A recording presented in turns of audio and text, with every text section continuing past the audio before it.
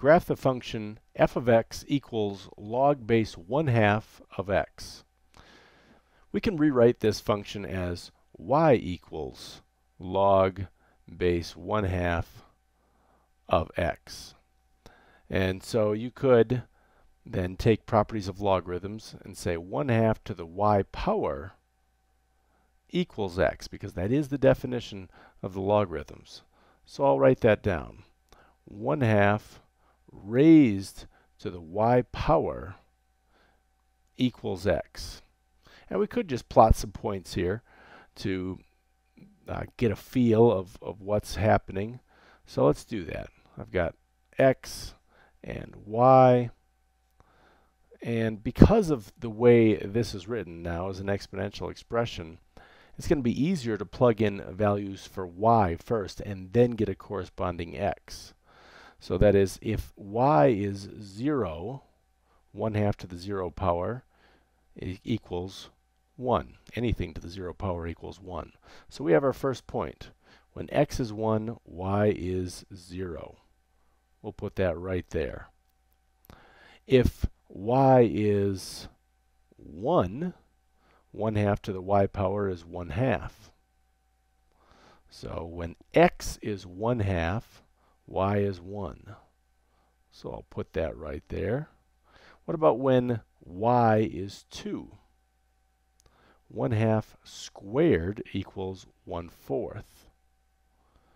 All right, so when x is 1/4, y is 2. So this is going to shoot up. It's never going to go in the negative x direction. And the reason that that never goes in the negative x direction is because, think of this, we could never get an output, a negative output. No matter what we have as an exponent for y, we will never get a negative output. And you might be thinking, well, what about a negative exponent? Let's try it. -1. Let's write that over to the side here. 1/2 raised to the -1. The negative exponent means that you take the reciprocal and raise it to the positive exponent. Well, that's just 2 to the first. So when x is 2, y is -1. And I'll switch back to green for that. When x is 2, y is -1. And then what if y is -2? Well, we're going to see that that is 1/2 raised to the -2. That equals the reciprocal 2 raised to the +2, which equals 4. So we'll put that in. So when x is 4, say that's 2, 3, 4. When x is 4, y is -2. So we're going to see this graph just slope down just like this. It'll keep going down forever. It's not going to go drastically, not at a steep pace, but it'll keep just going down forever.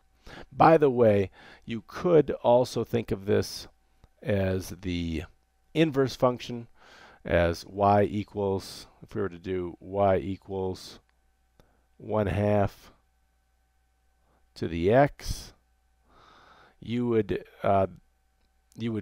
graph the inverse function there, and it would just come down like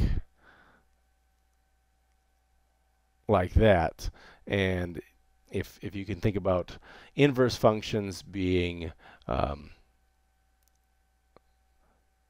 mirror image of their inverse, then you can see that the red function is a mirror inverse across the line y equals x of the original function. But not to confuse the issue here, let's just go back to the green. The green is the graph of the original function f of x equals log base 1/2 of x.